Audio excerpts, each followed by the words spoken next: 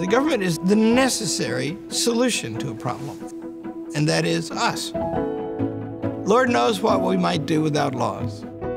But there's a problem with government. That's us too. First of all, the name means something cool. It means to set a thing up firmly in place. It's actually like the word for statue. Just think of this particular problem. If you're going to have more than one person make the law, you're going to have a constitution to describe how that's done. Or else you're going to have wars all the time about who gets to make the law. The problem with government, the government is the solution to a problem, right? The necessary solution to a problem, and that is us.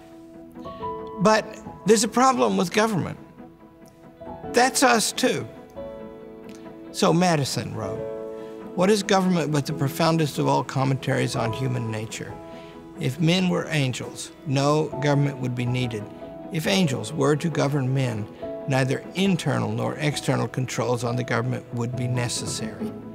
And since it's true that both the thing that needs protecting and the danger to it is the same thing, then you have to have some method of both assembling and granting power and of restraining power. And our Constitution is the best at that in all of history, and the explanations of it by the people who wrote it are the most profound explanations of that kind in all of human history.